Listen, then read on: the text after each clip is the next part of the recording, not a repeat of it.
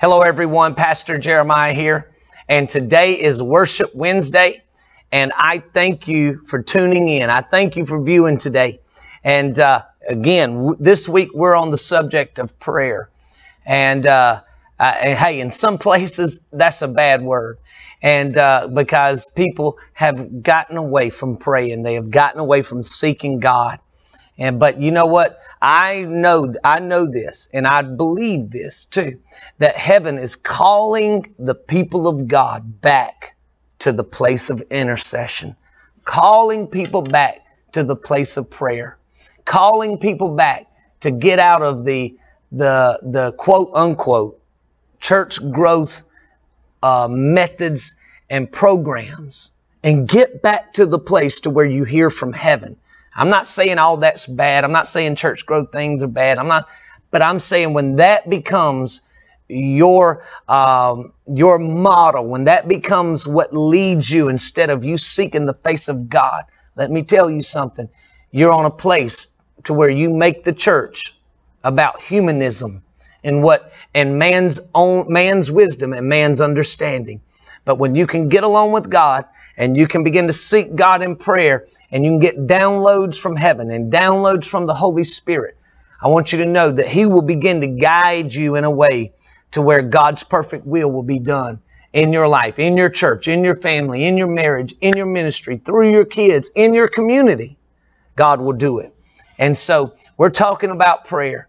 And so I thank you so much for viewing today. I want you to turn to Luke chapter 11. Luke chapter 11. And I'm doing some teaching and we're praying together as well. But you know, people, you need to realize this and saying it again. I told you I would repeat it several times this week. You need to realize this. Nothing replaces prayer. Nothing. Okay? It doesn't matter how much you worship. It doesn't matter how much you praise. Doesn't matter how much you give. Doesn't matter how much you serve. All those are good. But if you ain't praying, if you're not seeking God through prayer, something's missing in your life. And Jesus Himself, the Messiah, our Savior, the Bible says He would depart. He would withdraw from the people, withdraw from the crowd, withdraw from the disciples, and go and pray to seek the face of God. And so that's what we need to do. And this week, I'm believing, for those of you watching, those of you listening, I'm believing that your prayer life is about to ignite. Passion is about to ignite. Zeal is about to ignite. Consistency is about to just light up in you, and you're going to find that new breath in your prayer. You're going to have that new heart, that new strength in your prayer, that new faith in your prayer. So I'm believing for that. Luke chapter 11 and verse 5. Now listen to what the Bible says. And Jesus said to them, now first of all, 1 through 4, if you read 1 through 4, what 1 through 4 is the disciples came to Him. And when He was praying, and when He got done praying, they said, Jesus, teach us how to pray. So Jesus teaches what is called the Lord's Prayer. But Jesus never prayed this prayer. How do I know that? Because Jesus never sinned. And the part of this prayer is, forgive us, Lord, for our debts, as we forgive others who have trespassed against us. And so, but Jesus is teaching us how to pray in this. Now, in verse 5, He says this. He gives them another example, another parable, another story, if you will, that teaches them about prayer. And He says, which of you shall have a friend and go to him at midnight and say to him, friend, lend me 3 loaves. For a friend of mine has come to me on his journey, and I have nothing to set before him. And he will answer from within and say, do not trouble me. The door is now shut, and my children are with me in bed. I cannot rise and give to you. I say to you, now listen to what Jesus tells him. I say to you, though he will not rise and give to him because he is his friend, yet because of his persistence, he will rise and give him as many as he needs. So I say to you, ask, and it will be given to you. Seek, and you will find. Knock, and it will be open to you. Here we are again, Jesus teaching on prayer, but he's going right back to when you're teaching on biblical prayer. Being persistent is a powerful key. Being persistent is a powerful key. And so I want you to see something. He's saying, though that friend went to his other friend and asked him at midnight. Now listen, at midnight, at the time when things are not convenient, or at the time when you're in a place where no one else can really help you. At a time, it's, that midnight hour, so to speak, when things seem out of control, or when things seem you can't do nothing about it, your friend can't do nothing about it, and the midnight hour is when they come to him. Now, I want you to grab that. And he goes and knocks on this door, and he says, listen, I need you to give me something to eat. I've got these people here. And he says, man, go away. I don't want to bother everybody, but because he was persistent, because he kept on knocking, because he kept on asking, and because he kept on seeking, the Bible says his friend's going to get up and give him as many as he needs. Now watch this. And Jesus said, hey, if you'll keep doing it, if you'll look this up in the Greek in verse 9, it gives you it goes with the saying, or let me just say this. It is written as it says this: ask and keep on asking. Watch this. Ask and keep on asking. Seek and keep on seeking. Knock and keep on knocking. That is what's written there. In other words, we're not just asking one time. We're not just seeking one time. We're not just knocking one time. We're going to keep on until what we're believing for, what we're asking for, is released from heaven. Now this is, if you want to take away something from today's teaching, take this away. There are some things that are released from heaven, and the only way they're ever going to be released is when you refuse to stop praying. When you refuse to shut up. When you refuse to say that when you have a tenacity, when you have a fervent spirit, when you get so dogmatic that you said, no matter what, every single day I'm going to come before the Lord. And every single day I'm going to ask. And every single day I'm going to seek. And every single day I'm going to knock. I come to tell you, there are some things released from heaven, and that's the only way they're going to get released. Now, I want to just point this out to you. He says, though he will not rise because he is your friend. Now, I'm going to say something that's probably going to upset some people. It's going to make some people think a little bit, and that's okay. You need to think. Christians have stopped thinking for some reason today. And it might even upset some of you, but that's okay. Search it out in the scriptures.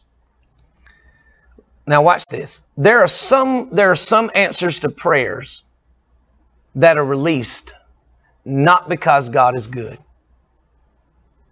Not because of His goodness. Now think about this. If all prayers were answered because of God's goodness, then every prayer would be answered.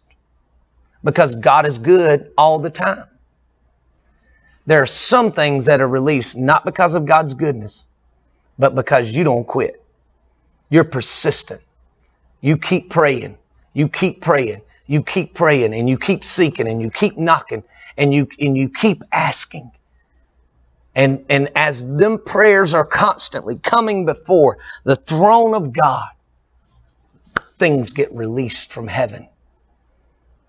Now, I want to make sure I'm clear. I did not say that God does not answer prayers because He's good. All right. I did not say He doesn't answer prayers, or He answers prayers, or He doesn't answer prayers according to His goodness. I did not say that. I said there's some things that are only released because you won't shut up. And how do I know that? The Bible says out of a mouth of 2 or 3 witnesses, let a thing be established. Jesus is preaching. Now, I taught Monday and I taught today on Wednesday. Jesus is teaching on prayer. And 2 of the times that He's teaching on prayer, it's about persistence. It's about not quitting. It's about not hushing. It's about constantly bombarding the throne of God. You see, beloved, what am I trying to get to you today? I'm trying to say your prayers are reaching. Your prayers are powerful. The Bible says that whatever we ask the Father in the name of Jesus, He shall do for us. Now, you know, it's got to be in line with God's will. We don't try to get out there in crazy land. It needs to be lined up with God's will, His perfect will. It needs to be lined up with His Word. It needs to be lined up with His plan and what He wants to do. But when it's lined up, beloved, He's going to answer. So today, I'm going to pray for you in just a moment. And again, we're talking about persistence. And again, we're talking about, listen, there's some people that receive things from heaven that other people don't. And it isn't because God plays favorites, because the Bible says there is no partiality with the Lord. Now watch this. What's the difference? Because there's just some people that won't shut up.